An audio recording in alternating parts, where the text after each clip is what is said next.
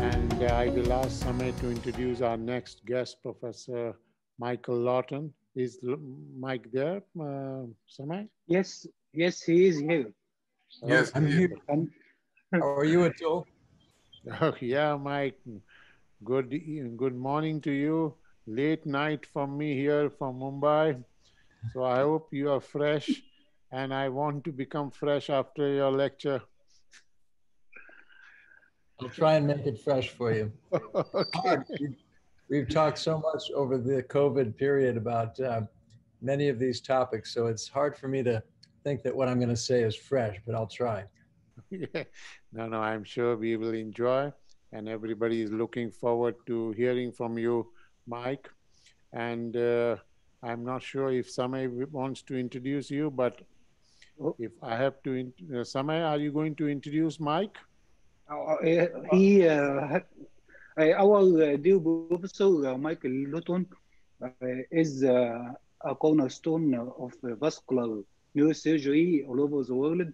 And I want to convey my gratitude and Aaron's gratitude for his support for second webinar of our series. Professor Lawton is a well-known figure for all of us. He is a professor and chairman of Department of Neurological Surgery, CEO of Bauer Neurological Institute.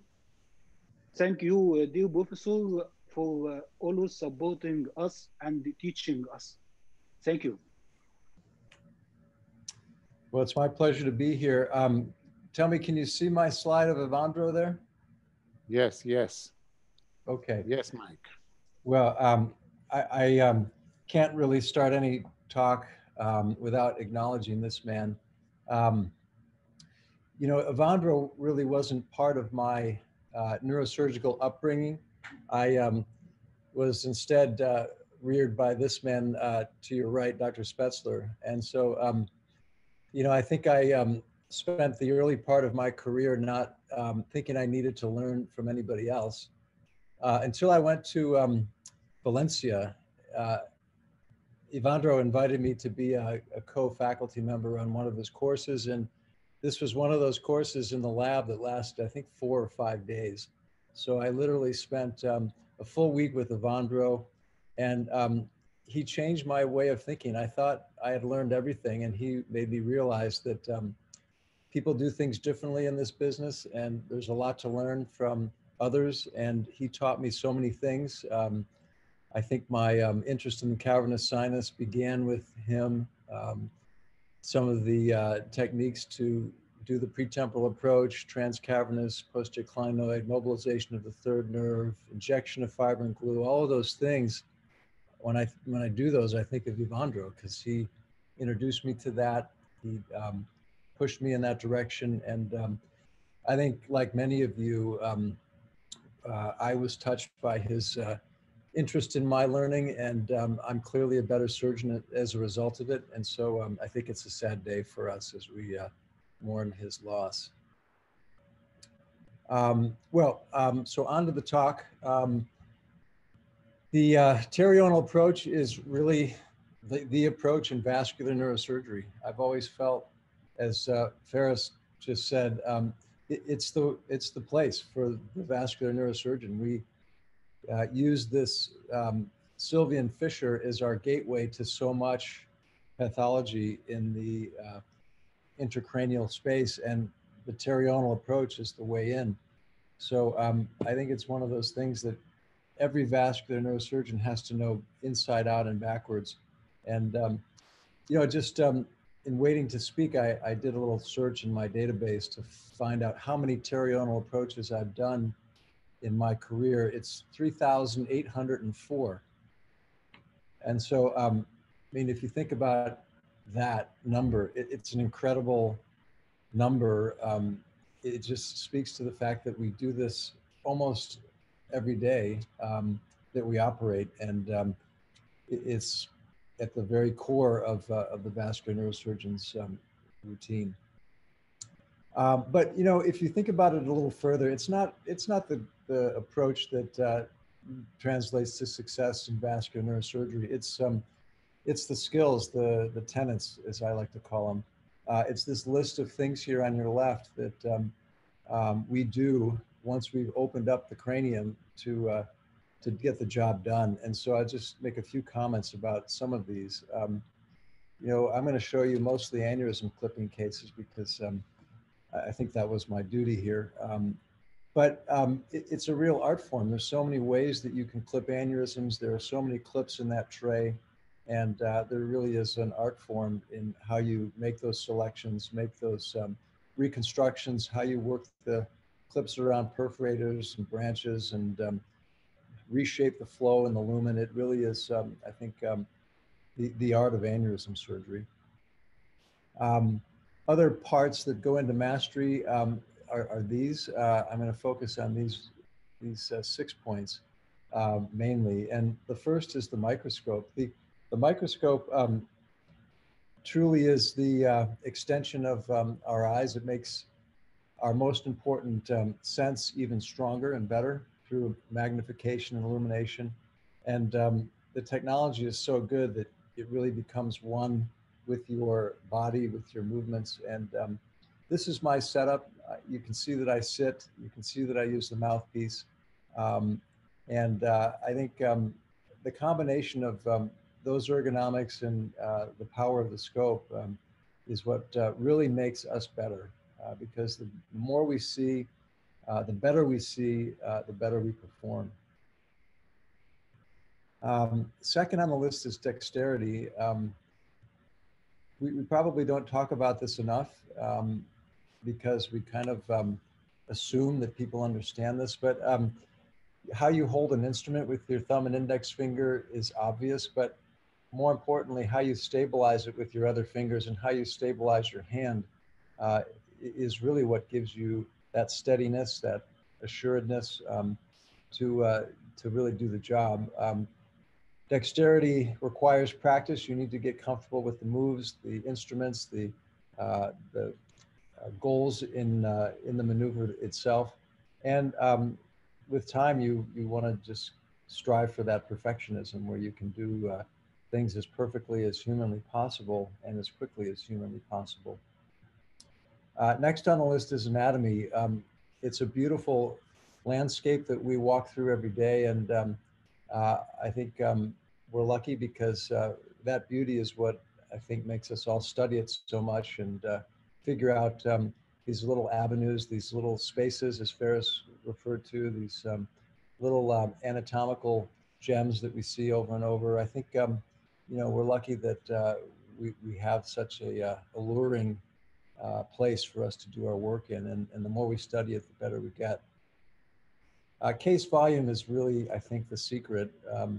I've been blessed to be able to focus on vascular.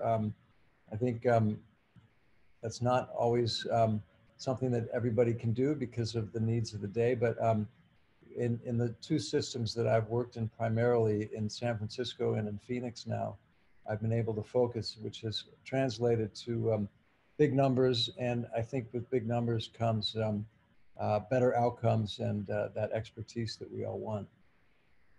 So anything you can do to create that in your own practice is critical. The pen is mightier than the scalpel. And what I mean by that is that we're only as good as the time we take to reflect. We have to reflect on what we do. We have to look at our results. We have to try and communicate those results so that even we understand them better.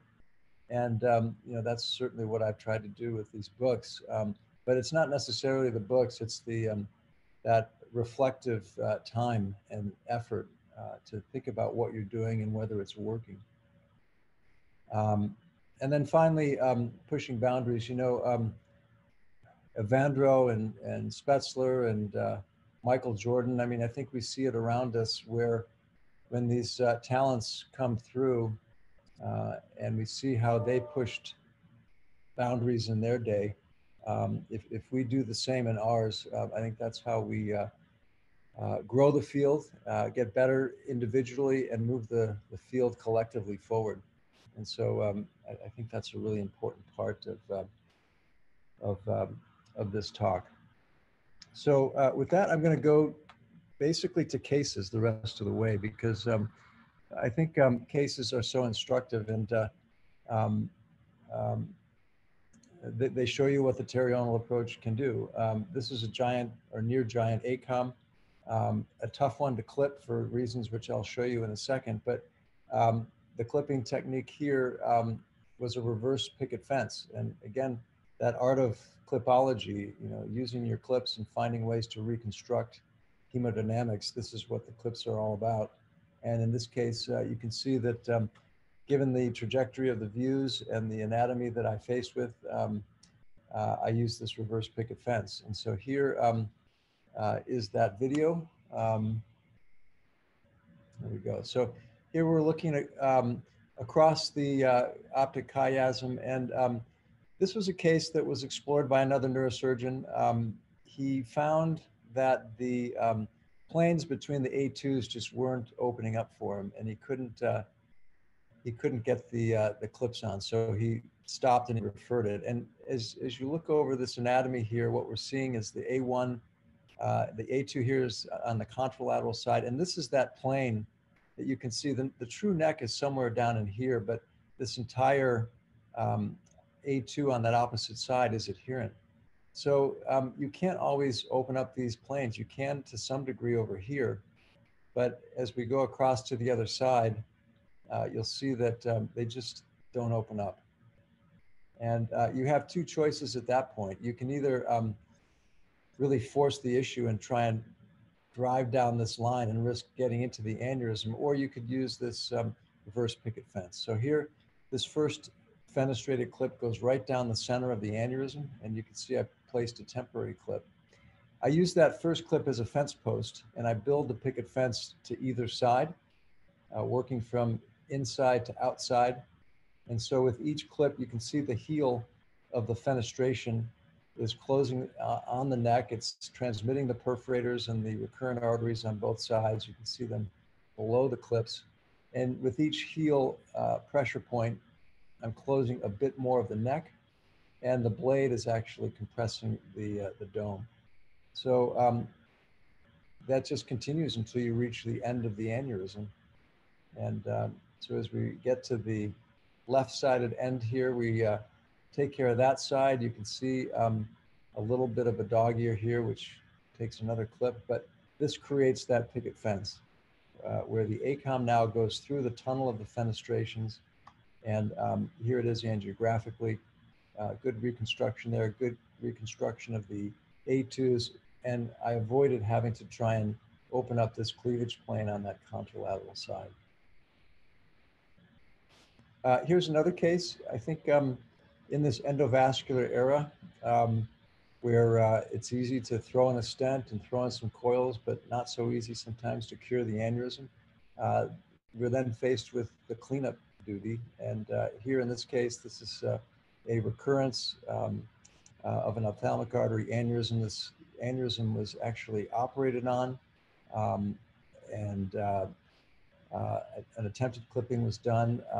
Then it was treated endovascularly, and you could see the work there. But clearly, when I got in here, this was now probably a decade later, it was clear that the clinoid hadn't been drilled.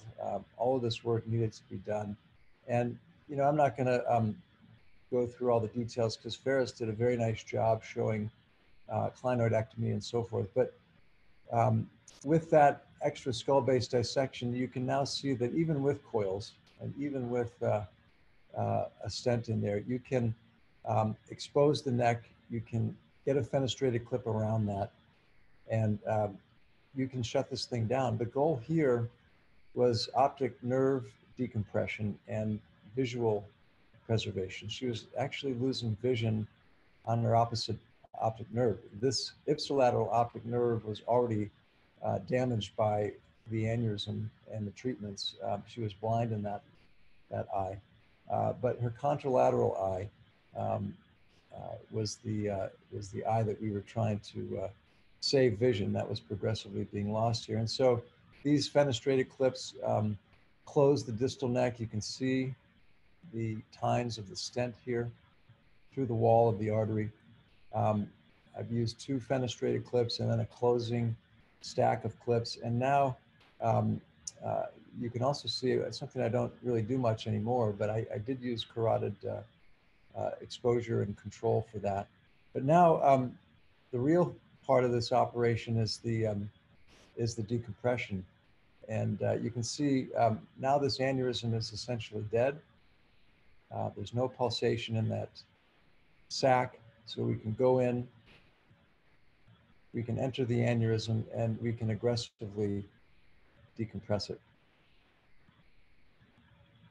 So here's a CUSA. You can see the coils within it.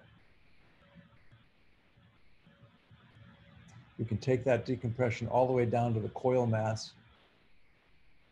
And once you've removed all that clot, remember the coils only occupy about 1/3 of the volume of an aneurysm. So if you take out the thrombus around it, you're going to get 2/3 of that out. And here now we're visualizing the contralateral optic nerve, contralateral carotid artery. And here you can see now the aneurysm is soft. I can peel it away from the optic nerve. This is the optic nerve here. And this is what actually saved her vision. So I decompressed her nerve, I took that pressure off, and her vision, it didn't improve, but it no longer progressively worsened. And that was the objective. Moving on to some basilar bifurcation aneurysm cases. This is how I like to think about the dissection steps. You've got to start superficial. The PCOM is always there as a trail marker. You can follow it back to the PCA. You can then dissect pretemporally and free things from the incisorial space. You find the 3rd nerve. You then work medially to the P1, the undersurface where there aren't any perforators, down to the SCA and the the basilar trunk here, and then across the neck. Now, the transcavernous approach, again, homage to Ivandro. This is something that I started doing after that week in Valencia, learning from him. But this really expands the windows and gets you further down the trunk, which is very valuable. I'll show you its application in this case. This, again, is a endovascularly treated case after a subarachnoid hemorrhage and a failure. You can see this aneurysm essentially is posteriorly projecting, and it's slowly eating away his midbrain. So a 13-year-old kid at the time of his subarachnoid hemorrhage was treated endovascularly with coils, then treated with stents and more coils. And you can see that over the 1.5 years, this thing just continued to grow. He got better from a subarachnoid hemorrhage, then got worse as this treatment failure progressed, and you can see the massive compression on the brainstem.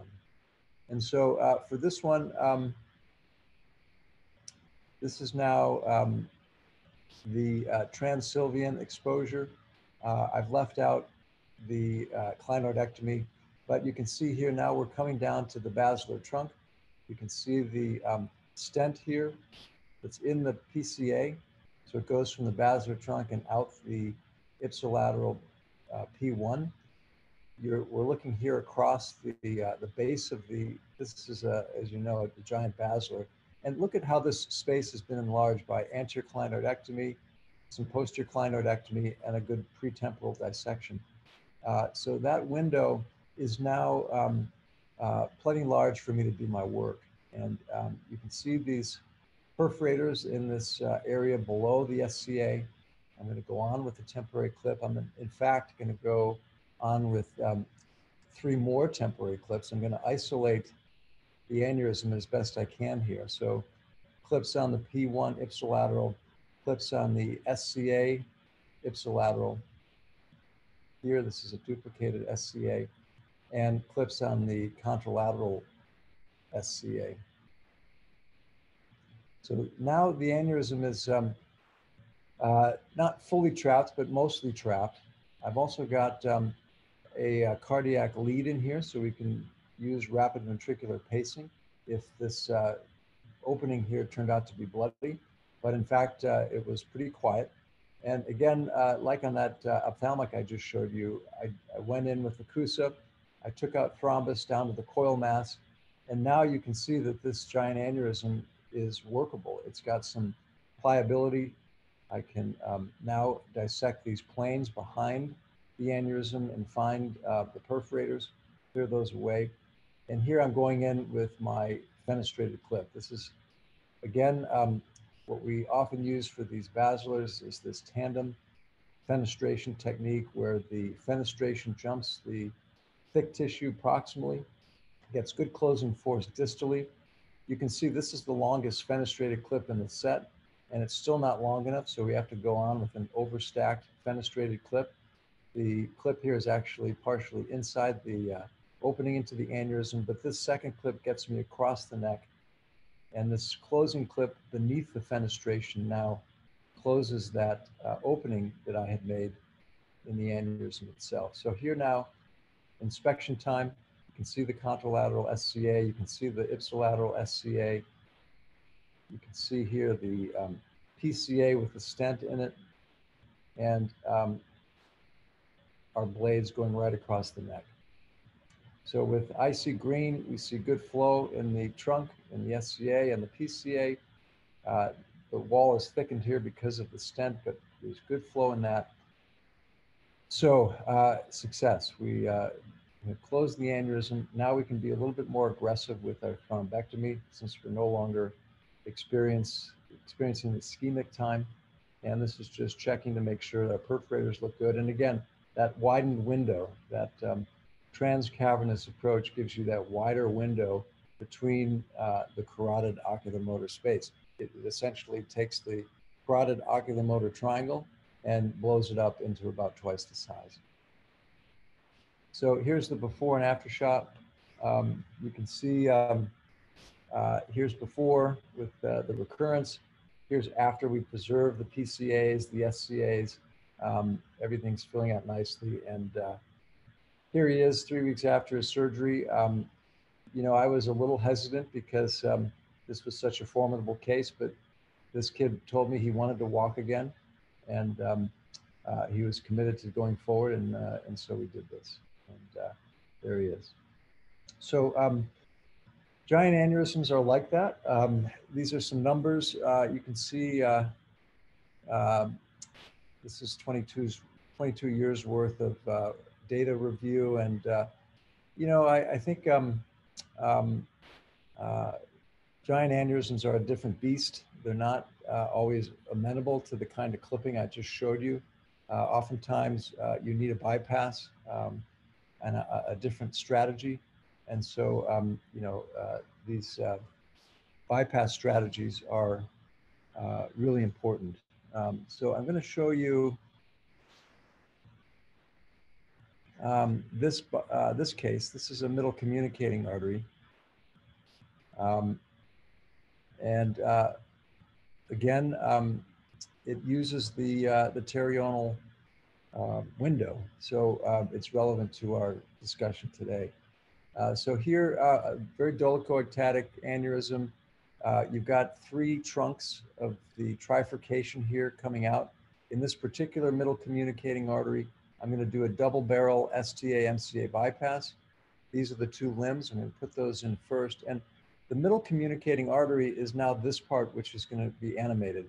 It's the bringing together of the trunks of 2 of these middle cerebral trunks, the M2s together to create this middle communicating segment here. So the bypass supplies the trunks, but the middle com supplies or redistributes the flow in between them. So that's the animation, and this is what it looks like in real life. So here are those 2 distal trunks coming out of this thing. And as we look proximally, you can see the 3rd trunk and the M1. So I'll skip through this because this is just STA-MCA bypassing. And once we have the double bypass in there, now what we're going to do is we're going to transect 2 of those trunks that have received the bypass off of the aneurysm. And you can see the two ends can come together end to end and form this middle communicating artery. So if you look carefully, I'm showing this intraluminally. It's an end-to-end anastomosis. And the idea here is the STA here is bringing flow inward, as is this one, but this communication allows the flow to redistribute itself. So you can see how outsized these M2 vessels are, and you can see how this communication will allow for the redistribution of flow, just in case one isn't doing what it needs to. So here is flow in the middle communicating artery. It forms this kind of U loop, and it's a really nice way to deal with these dolichoectatic aneurysms. And they're just the icy green showing it. There's the post-op, and you can do this in many ways. Here's another example of a middle com. In this case, giant MCA, dolichoectatic. I clipped this with a picket fence years ago, 5 years ago, and got a good result, was pleased with this. You can see the reconstruction here, but when I brought her back for a 5-year follow-up, you can see that the aneurysm has regrown. So what do we do in this case? Well, we're going to do another MCOM, but this one's a little different. We're going to use a high flow ECIC bypass here. So the first thing is to put in the high flow bypass, and this is from the external carotid artery. Here's our middle communicating creation here, right there, bringing the one trunk over to the other. We can then distally clip occlude the aneurysm, and now the middle com supplies the entire middle cerebral territory. So here's what that looks like in real life. This is the view of that same aneurysm 5 years later. You can see the frontal division here, the temporal division over here. And now going down to the neck, this is going to be our external carotid artery donor site. This is the radial artery graft going in.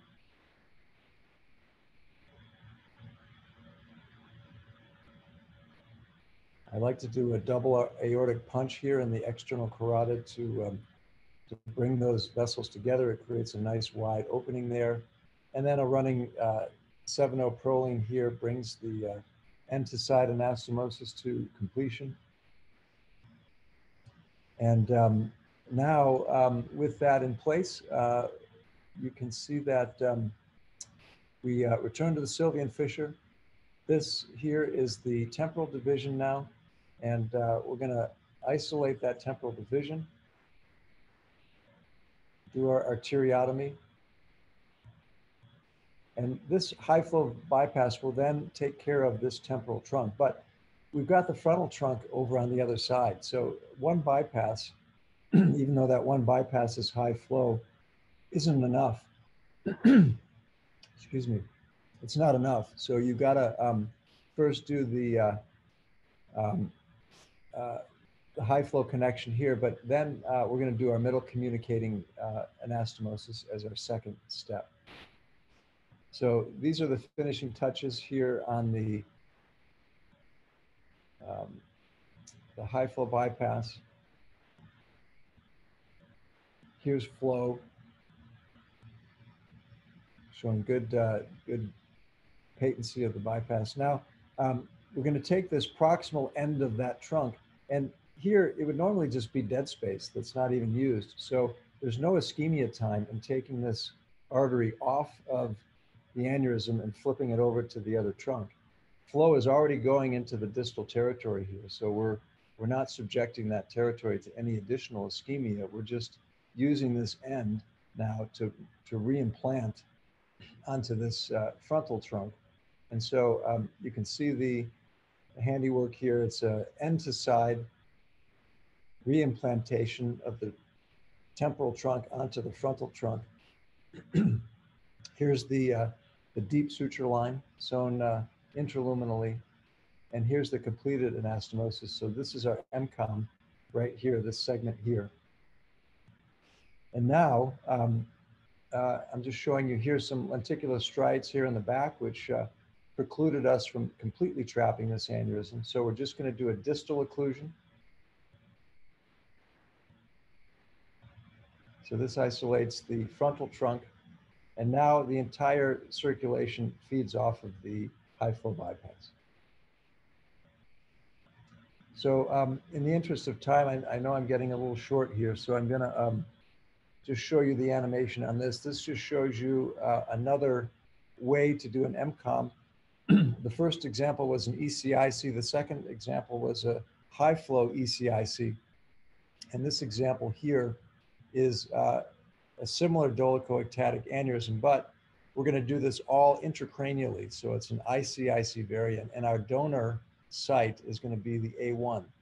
The A1 over here can be an excellent donor for our interposition graft. So we'll use the A1 as the donor, the M2 as the recipient. No need to go down to the neck. Here's our MCOM over here. And I'll just take you all the way to the bitter end here. We put in our bypass. We do an end-to-end reanastomosis here of the trunks of the M2. And in the end, we have this nice end-to-end reanastomosis here with our high flow bypass coming around here to the distal M2. So a really nice way, these MCOMs to reconstruct the anatomy.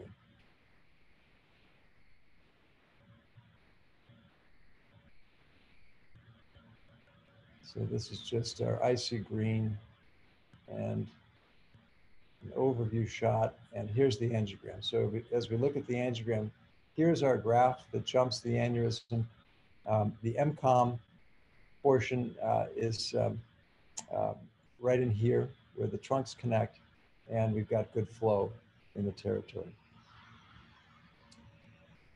All right, I think I'll show you one last case.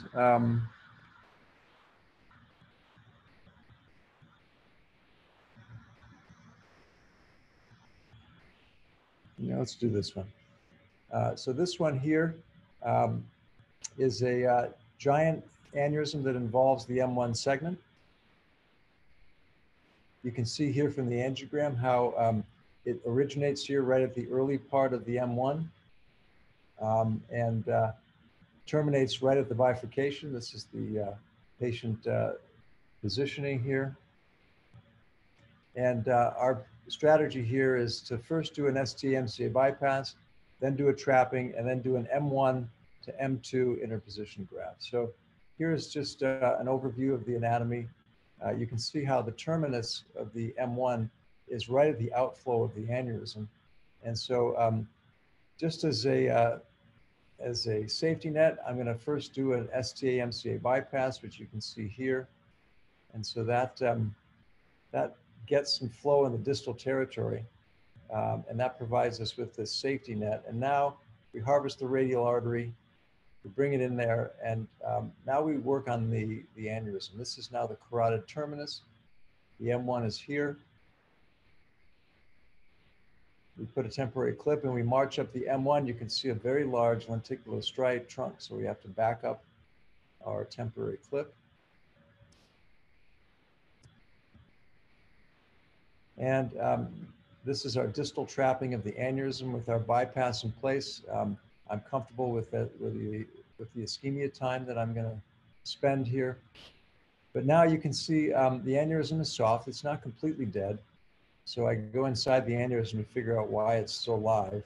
And you see there's a small anterior temporal artery that we're looking right down the orifice of the artery right there. So that tells me that that's what's keeping the aneurysm alive. So we just now go extra aneurysmal, find that anterior temporal artery and trap that. And now we do an aneurysm resection. So here now I'm cutting the M1 off of the aneurysm.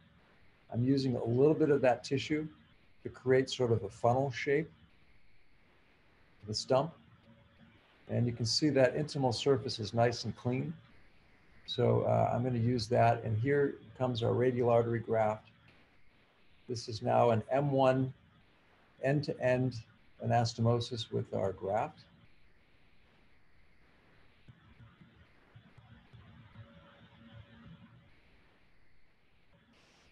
And this is a really nice matching between the graft and the M1. So I really like this M1 bypass. The danger, of course, is lenticular striate ischemia, but you can see from our clips, we've excluded all the proximal lenticular striates, and the aneurysm pushed all the others to the back end. So he ended up tolerating this just fine. It's a running continuous suture line here.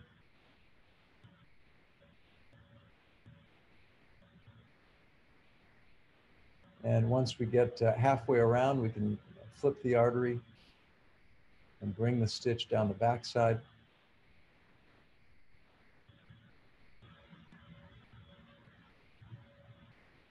And here, completing our anastomosis, this now takes care of our proximal end. So there we have the proximal end, and now we have to bring the distal end around, and this comes into a distal M2 segment here, just beyond the aneurysm. And let me just jump ahead. Here now the bypass is done. We take off our clips. Aneurysm is completely excluded. And we've got a nice reconstructed M1 segment. So there it is. It's a small jump intracranial graft. It's the pterional exposure. Our icy green looks great. And you can see complete exclusion of that aneurysm. And this guy did really well. So here's just the overview, showing the anatomy, showing how that pterional exposure and that's Sylvian fissure dissection gives you this freedom to create this reconstruction. So let me finish. I like to think of mastery in this business as a combination of hands, head, and heart. Hands is the dexterity part. It's your skills, your touch, how you handle the tissues. Really critical in vascular because of the unforgiving nature of the tissues. Head, that's referring to us, not the patient. It's being strategic in your game plan, being creative in how you execute, having good judgment all the way along the way. That's really what makes these cases go well. And then finally is the heart. These are unforgiving, difficult, trying cases. It takes a lot of grit to get through some of them. There are failures along the way. I call these my ghosts that never leave me. But I think those ghosts are what make us strive for perfection. So just to finish with these graphs, the aneurysm curve for us, I think globally is has bent back towards Earth. We were flying high for a while, and you can see that the trends are fighting against us, and that has mainly to do with market forces from the endovascular side. But I think for us, this whole idea of mastery is really important. We've got to begin our careers where we're curious. We don't really know how we might turn out as surgeons. We persist, we develop our skills with discipline and with all the things that I talked about at the beginning. With discipline, you keep climbing that mountain and you reach a level of proficiency, which I think is what we should all strive for. We need to be proficient so that when people depend on us, we perform and we deliver. I think this is where it gets interesting for many of the panelists you've heard from this morning. They've demonstrated excellence. They've gone well beyond proficiency and they've pushed that envelope. They've pushed those boundaries. And I think when you get into that territory, that's when you can really start evolving. You can ask yourself what's next and what will the field look like as we continue on our journey. So I'm going to stop there. Thank you for the opportunity to speak. There you go. Thank you. Thank you, dear professor, for outstanding lecture.